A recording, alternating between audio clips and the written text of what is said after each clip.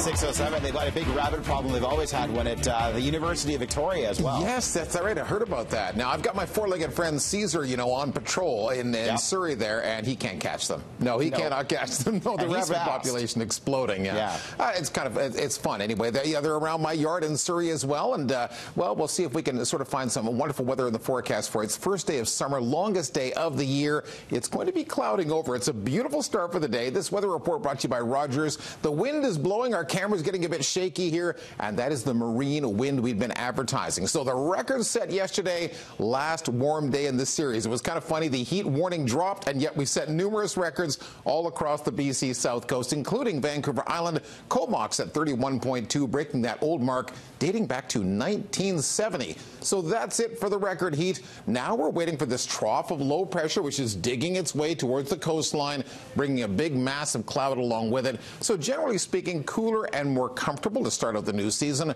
That doesn't necessarily apply to your weekend forecast. We'll get to that momentarily. We can see some clouds moving in right now, and if we zoom in on the lower mainland, you'll see where all the leading edge of the clouds are, because across downtown, well, it looks fairly clear looking out over the waters of the southern Strait of Georgia. Look at all the cloud rolling in here across the border into the valley, and it'll come swooping across the lower mainland. So completely trending overcast for this morning. Mostly cloudy right through the noon hour.